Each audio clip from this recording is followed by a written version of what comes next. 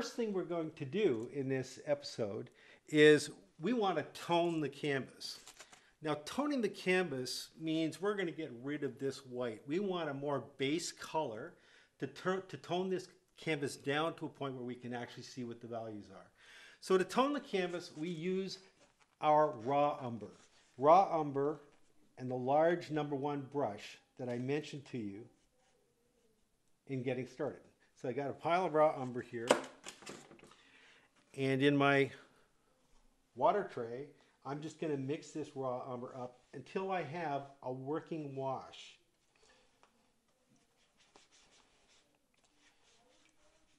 So what we're looking for is a color that's really the color of dark cocoa. And you might have to put quite a bit of raw umber into that wash in order to get the color that we're looking for. It's kind of like dark chocolate milk. Okay, so I'm just about ready here. The thing about this is you don't want this wash color to be transparent, so it may take quite a bit of raw umber. You shouldn't be able to see the bottom of your tray when you're finished this wash. And this color is very important because toning the canvas is what's going to give us much better control later in the values.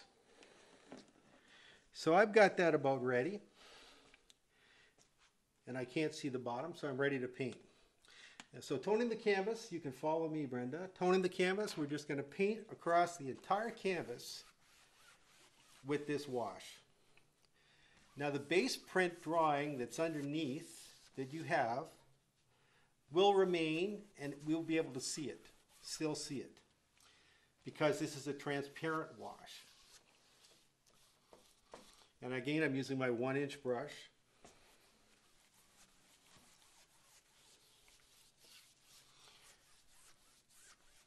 Now sometimes what happens is newly primed canvas resists the paint because this is so thin. So you just have to be diligent and go over it until you can see all the white is gone. No hurry, just take your time. You want to put a nice even coat. We want this color to be the same, pretty much the same, throughout the entire canvas.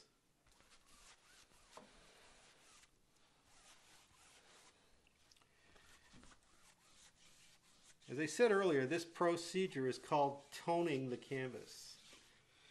And I know many artists don't bother with this step, but I find it makes it much easier to get your values or your color relationships more accurate without staring at this white. Staring at white is like looking directly into the sun. You just can't see the color because the white washes everything out. I'm just about there. And this is really step 1 on top of our base print. As I said, if you don't apply too much pressure here, just let the paint do its own work, and you'll find that the base print underneath will stay and be visible for you to work from.